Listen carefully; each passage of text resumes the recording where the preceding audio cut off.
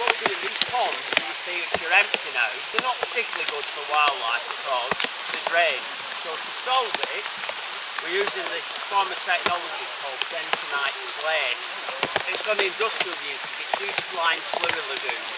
So where you got something really nasty, not chemicals, but you don't want leaching into the water system, you put Bentonite clay down. Usually they use machines when they're doing it. We can only achieve it here with a lot of volunteers. You take the foot off, the angle is critical. Technology won't work if it's more than 30 degrees. So always you've got to think 30 degrees. If it gets more than 30 degrees, the Bentonite clay slurries off and won't work. Then we put an even layer of clay on about an inch in depth, right? Then when you've got it all spread out, you put a weight on of material. Usually a foot of material will do it. And what happens? It's like a sandwich is flowing. It means that the Bentonite clay can't expand upwards like it would want to. It can only expand outwards. The analogy is cream cheese butter. Put a big lump of cream cheese in, slamp the butter down, and it's sending all spurting out to the side, doesn't it? That's what's going to happen. So every nook and cranny will be filled with Bentonite clay, and that's held permanently in position, and that's what's giving it its waterproofing property. So much so that if the tent was made to vandalise, unlike a conventional lining, the Bentonite clay will reseal as the pressure makes it reseal. We're like having a bike tyre that will never go down. The expensive version of the stuff is like a roll of it, which you just roll out. We're just using the granulated clay, which is the raw product, which is much cheaper. But that will have to be spread evenly in an inch layer. If all goes according to plan, the thing will be permanently waterproof. Will never drain again. And there is wildlife here, amphibians and all sorts. So it will become better and better for wildlife. The nature reserve is now being used for bringing film shoots in. So this is like another big outdoor classroom, and a part of it is learning about ponds. But you do need to have ponds with critters in it, or else it's a bit useless, isn't it? Only another 3,000 tons of construction shift and then we're finished. Isn't it?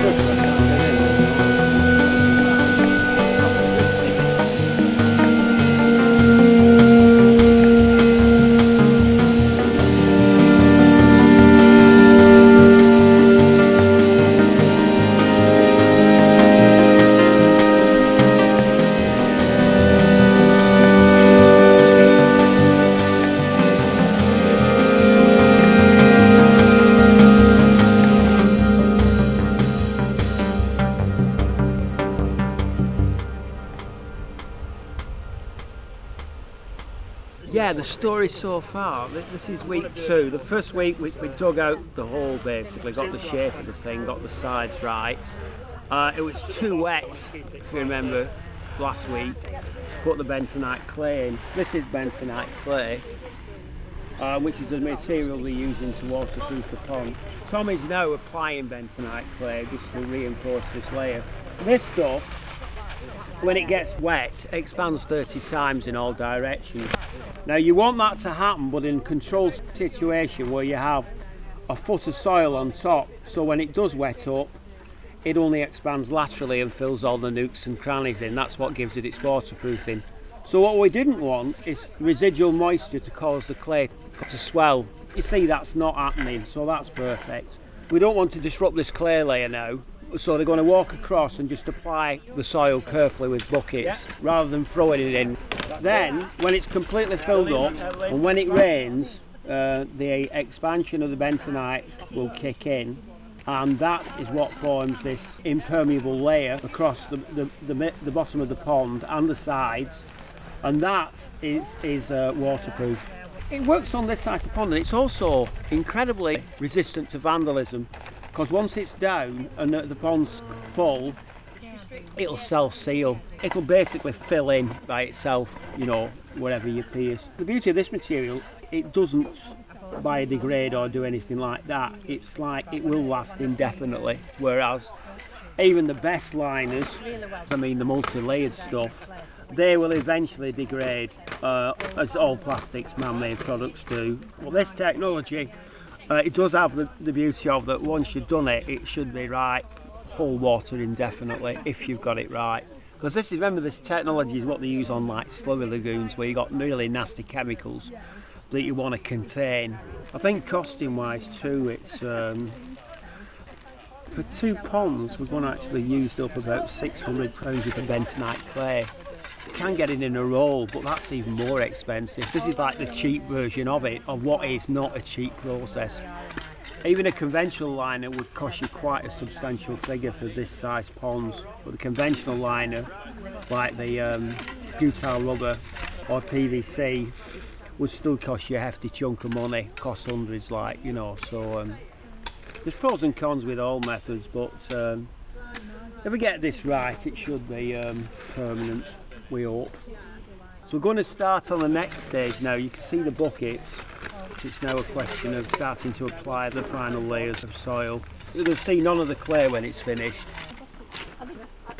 What happens, and I have seen this technology used on a number of occasions, in fact most of the times I've seen it used, it fails. The biggest single cause of failure is overdoing the slope. Right, if you overdo the slope, you get the angle wrong, not 30 degrees, you get it 45, yeah, which you do if you use it on a pond that's too small. A 45-degree slope, the soil slips off the top and the bentonite clay expands all over and just becomes a blob that doesn't have the properties of filling in all the gaps. It's just an amorphous blob that does no water. You can always tell, when I've seen it when it's failed, you just see massive lumps of bentonite clay stuck up. But we've got this right, I believe, but only time will tell.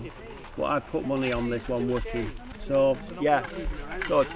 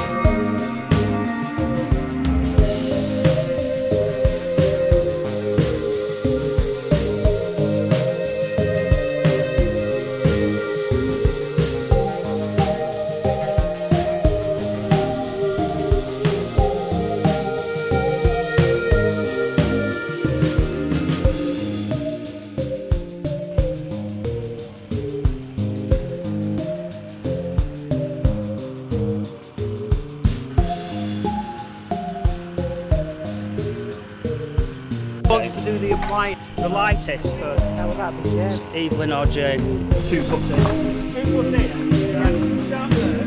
Start 2 foot in. Look like this. Move right to the field and get the next.